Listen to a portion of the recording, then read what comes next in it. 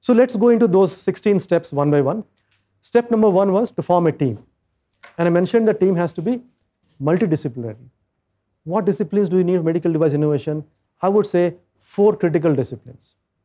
There should be one person in the team who knows bio.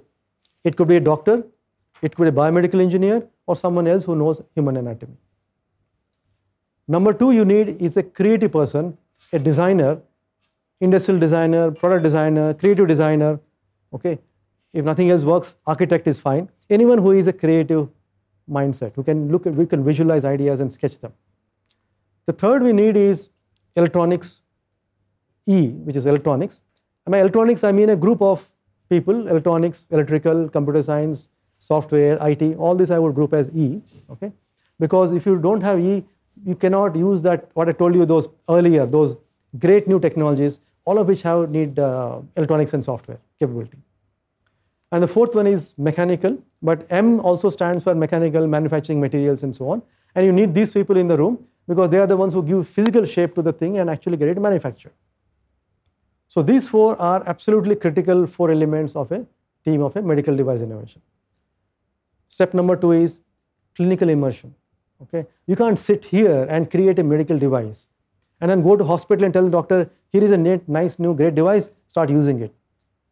There's a good chance they will laugh at you because you never did your homework. What is the problem that they really want to be solved? Is there already existing solution?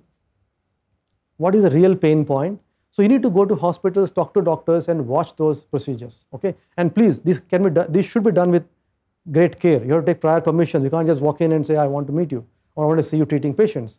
Patient data is important. Patient privacy is important. You have to take care of those things. But when you go to the hospitals and watch the doctors doing either diagnosis or treatment, look at what devices they are using. If you go to multiple hospitals, see, are they using the same device or different devices? Is there a difference in the time taken for treatment or diagnosis, the skill level of the doctor, what are the variations of patients and other complications and so on? This you must watch very carefully.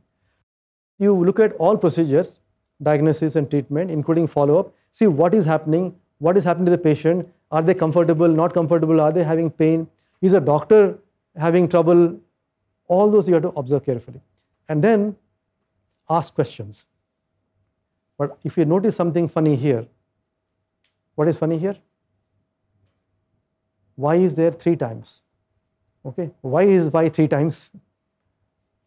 Because doctors may say that I need a device for like this, doing like this. If you just go headlong and start developing that device, you may miss out some great opportunity if you don't ask the question why. Ask the doctor why, and he may say, okay, I need this device to treat this complication. Then you can ask the doctor, why is this complication happening? And they'll say, maybe because of this reason. And you may finally find that maybe solving this root cause is better than solving or creating a duplicate device at a lower cost, which is what most doctors want is, can you make a cheaper version of an existing device? If you make a cheaper version, you can reduce cost maybe half, maybe 1/3. You can never bring it down to 1%. But if you ask why multiple times and go to the root cause, you may be able to do the treatment or diagnosis at 1/100th cost. It is possible, and I'll show you examples of that anyway. So what we say is that whatever you want to do, define your problem as clearly as possible in as few words as possible. We typically say 10 words is a good target or less than 10 words. Okay? But it must satisfy 3 criteria as far as we are concerned medical domain. One is it should not be vague. Okay? So it must always, if you make it vague, it is very difficult to evaluate or find out if the idea is good or bad. So idea must be very clear. Number 2, it must not point to a solution. You cannot say, treat this thing using ultrasound. Okay? You can't tell us how to solve the problem. Tell us what the problem is. Don't tell how to solve the problem in the problem definition. And number 3, by asking why multiple times, go to the root cause. So let me give an example of how it should be. In my opinion, a good problem definition must have 3 things. It must have the desired outcome, which is what you want. It must have somehow clinical need, which means you also mention why you need that. And also in some way you define who is the target domain. What this means is who is that?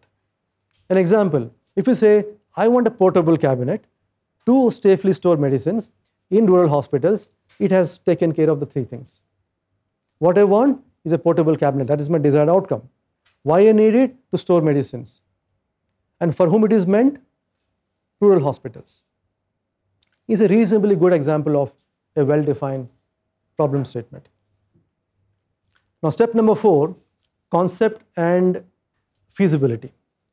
The issue many times with engineers is that they fall in love with an idea. You generate some concept and somehow you latch on to that, and then your mind blanks out to anything else that may be out there which may be better than that. Okay. So what we say is don't fall in love, be very clinical about it and pass it through 4 filters. I have 4 filters. Filter number 1, is there a significant local market requirement for that? If there's no market for that, why are you doing this project? Number 2, have a value proposition, the feasibility of doing something much greater, not 10%, 20% improvement, that is not worth it. Okay, can I make it 10 times, 20 times better, faster, easier, or less expensive? The third thing is capability of doing so. If you do not have the right kind of materials and skills and equipment and so on, you can't do that. And expertise. There's no point starting something which will take next 20 years to develop, because by 20 years everything will change anyway. So no point doing something which takes so much time. So do with your capabilities what you can put out in market in next 2, 3, 4 years maximum. But the fourth one is the full-time commitment of the innovator as well as the stakeholders. In medical domain, we have doctors many times coming to us and they say that this is a great problem, why don't you solve that? Now we ask the doctor usually, sir, will you give us 1 hour time every week? Either you come to our lab and give us feedback, or we'll come to your hospital and tell us how we are doing. If a doctor cannot spend 1 hour per week, there's no way we can commit to developing the device, because for medical devices, clinical inputs are absolutely critical. Okay, now go to step number 5. We have done the first 4 steps, which is to do with the define stage of the project. Now we go to the develop stage of the project. So very quickly, detailed design means that you are looking at the overall structure. What are the components into the structure? For each component, what should be the material? What should be the geometry? Geometry means the functionality and the features. And material means what properties I want for that particular component. If you want a transparent component, obviously materials have to be chosen accordingly. And then you worry about manufacturing and assembly. Now, when do you make it different components? Why can't you have the whole product be a single piece? Why do you need multiple pieces? It could be for 3 or 4 reasons. You make different pieces when there is by function you need that, or there's a movement with respect to each other. Then you made it to different pieces. Or you may need different properties, like I mentioned just now, transparency property. Or for manufacturing point of view, we have to make it separate and assemble it. Then also you may need to have separate components. So let me take an example here. These are processes for children with bone cancer. Okay, you can see that there are several components there. You have condyle in the middle on which the kneecap or patella will glide. Okay, then you have a collar kind of a thing which gives extension, because someone's tumor may be big or small. So you put the extension pieces to cover the gap. Then you have a stem, both upper stem and lower stem, which goes into the bone. You drill a hole and the stem goes into the bone. And then you have separator. A white piece is a separator, because you don't want metal to metal rubbing that creates metal particles and metallosis, blood poisoning. So you want to prevent that putting a plastic in between.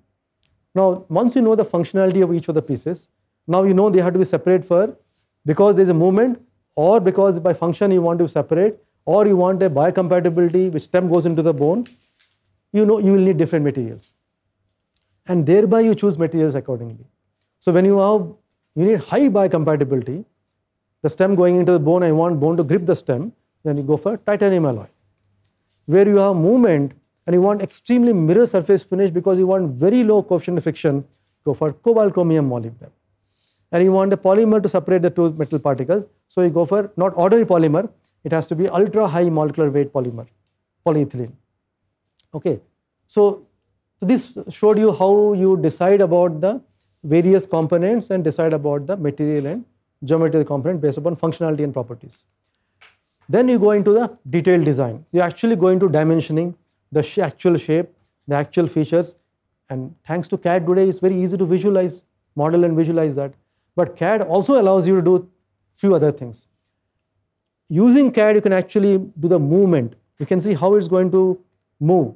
Are any parts going to hit each other or hinder each other. So you can do motion analysis or kinematic analysis. You can also do assembly sequencing. You can see what sequence to assemble or disassemble. Disassemble for maintenance, let us say. And with all these things, in additional software called FEA or finite element method, you can actually simulate the loads on the components and how the component will be stressed. Stresses and strains. The color coding will tell you that red means you have high stress, blue means you have low stress. So with high stress is there, you add material, where you have low stress, you remove material and so on. And then you come into the physical plane, which is you create a physical prototype. Thanks to 3D printers and multi-material 3D printers like the one you see there, it's now possible to build very accurate physical replicas from the CAD models directly. Okay. Of course, you have support structures, which you have to remove that, but you plan very well, you have minimum support structures, and you can create an assembly model from 3D printed parts. It can take some loads, but don't expect it to take real life loads. But it's great to check the form and fit. To some extent, function also. Not true loadings, but at least some basic loading function also you can try. So form check, fit check, and partial functionality check can be done by 3D printed models. Then you go into the functional prototype, which means the actual materials which you want to use, whether steel or cobalt chromium or titanium or any other specific materials, industrial plastics. So what ends up happening is, you have some function in mind, you create some geometry and material and tolerances. Based upon these three, you decide the manufacturing process. So process determines manufacturability. Manufacturability in very simple essence is how easy it is to get the desired quality at the least possible cost. So if you can't get that, you change your process or change your geometry or change your material. And that's a cyclic process. So functional prototyping, although it's just 2 words here, is actually a challenging job to do. The step number 9 is about quality.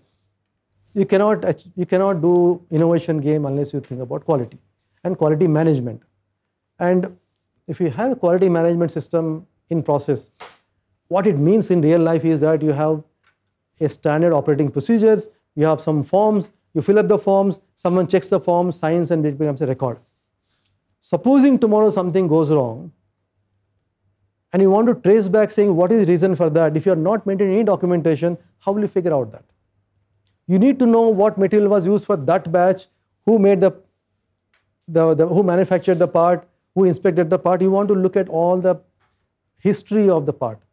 That is not possible unless you maintain records. So what typically in medical device development you do is you look at various headings of departments, you can say, and for each department you create certain set of standard operating procedures or SOPs.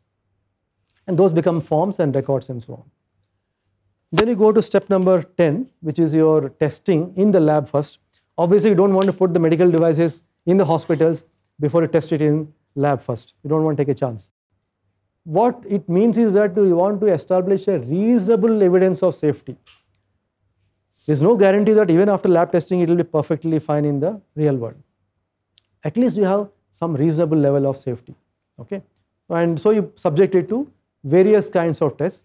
You have what is called as biocompatibility test, especially if you're using a new material, okay, or a new composition of a material. You change slightly composition, or the composition or structure change because of the manufacturing process.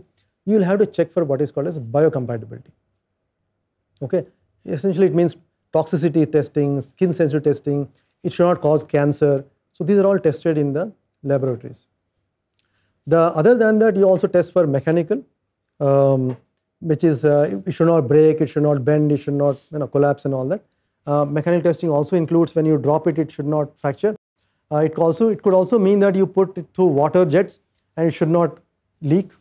You also make sure that the device will not stop functioning because of some electromagnetic fields or power fluctuations, nor the device will cause disturbance to other devices in the room. So either way, you have to test it for electromagnetic compatibility and electromagnetic interference. Okay, and finally, if you pass all the things, you can also try it on dead animals, for which the regulations are not that strict, but real animal testing is very highly regulated and controlled.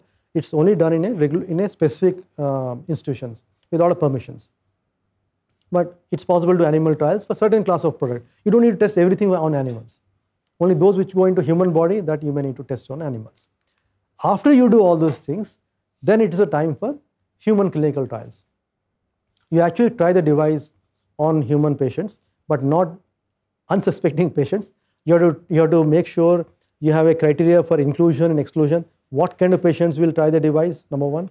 Number two, you look at consent forms. Patient should be informed that this is a new device, and why should he try the device unless it is better than the existing devices? If anything goes wrong, you should have insurance, and you should say, if anything goes wrong, we'll give you the current best standard treatment back to you, which means we'll put you back on the feet anyway. So you take care of patient safety at any cost. So safety is one part of thing. And number two, why you're doing clinical trials is to look at the efficacy of the device.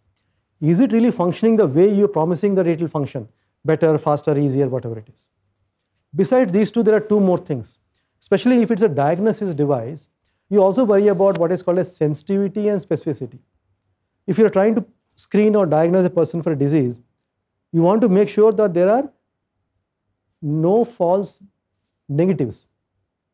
If someone has a disease, the device must be able to catch the person with the disease. No false negative. It says the disease is not there, but disease is there, then it is the risky part. Similarly, it's also specificity. If someone doesn't have a disease, the device should not say that he has a disease. That is false positive. Then he'll go for unnecessary treatment. You don't want that either. Got it? So this is your 4 criteria or 4 basic thumb rules for human clinical trials. Then you're getting into the 12th step, which is your certification. Okay. Most academics give up by this stage. Okay. Because certification is a long procedure. You have to submit a lot of documentation to say that we have done all this design properly, testing properly in the lab, biocompatibility, all those tests, and maybe animal trials and human trials, and all the results of that. Then government will say that, okay, fine, looks like it is safe and efficient. Now you go ahead and manufacture. License to manufacture and market is what is implied by this licensing. Now, licensing depends on the class of device. If you have a low-risk device, the regulations are not very strict. As long as you are doing basic good practices of safety and cleanliness, a quality management system and all that, government will not come in the way. Maybe you should, still for safety, you should go and say, please give a no objection certificate, NOC. That is also for the class B, which is low to medium risk. But when it comes to medium to high and high risk devices, then its procedures are far more stricter. It also specify where you are doing, what is the manufacturing process, your quality checks in the manufacturing processes, your site plan, who are your neighboring manufacturers. If right next to your site, there's someone else producing poisonous or toxins, then you don't want to be manufacturing in this site either. So your neighboring sites are also come into consideration when you have to get a license for manufacturing. So these are all done.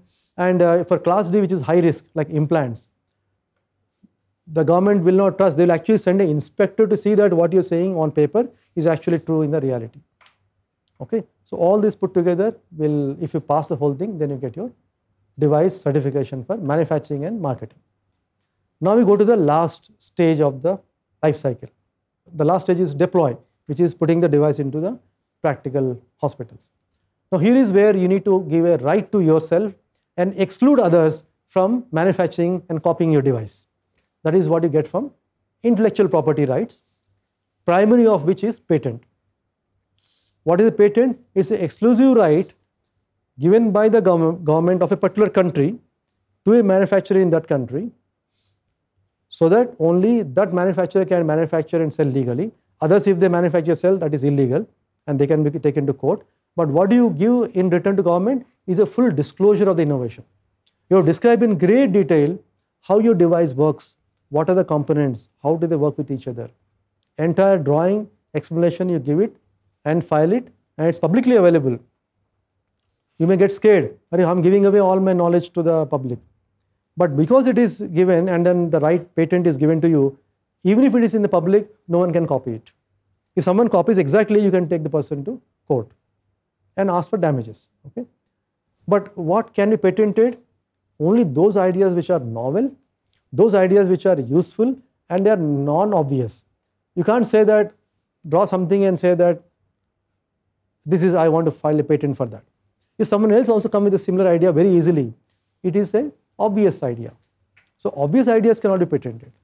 Combinations of A and B doesn't become a C and C becomes a patent. That's not possible. They're all obvious things. So novel, useful, and non-obvious. And patenting is not a simple thing. It's a long process. Until recently, it would take 8 to 10 years to get a patent in India. Okay. Now they're reducing the cycle time to 4 to 5 years. Hopefully, it will come down to 2-3 years in the next few years. There are two major steps in the patenting as far as innovator is concerned. The first thing is to file a provisional patent. The moment you have a reasonably clear idea about your innovation and you have a sketch and drawing and you can explain that, you file a provisional patent. Then you have one whole year in your hands to change the drawings and file what is called as a complete specifications along with claims. You claim that this is my innovation or this feature is my innovation.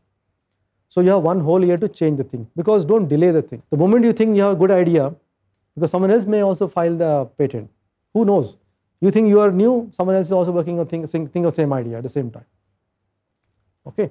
So filing provisional patent and filing complete specifications are two critical steps for an innovator. Rest of the things are usually taken care of by the lawyer. Even patent drafting is done by a lawyer, but in consultation with you. Rest of the thing, filing, putting fees, chasing the thing, and hearing and publication, all that the patent attorneys will take care. Again, business model is a big area, and you can spend a whole semester in multiple courses, or you can go and do an IAM or MBA to learn about business modeling. All you need to worry about is 4 things. Number 1, you worry about what is it that you are offering to customers. Is it a product? Is it a service? Is it a product on a one-time product, or is it a product on a multiple times, or is it a lease? Number 2, who are the customers? In medical domain, who is the customer? Customer can be different from the user. User can be a doctor or a patient or a family member, but customer is the one who is paying for the device. The paying could be either by the patient or by the hospital or by insurance agency or by government.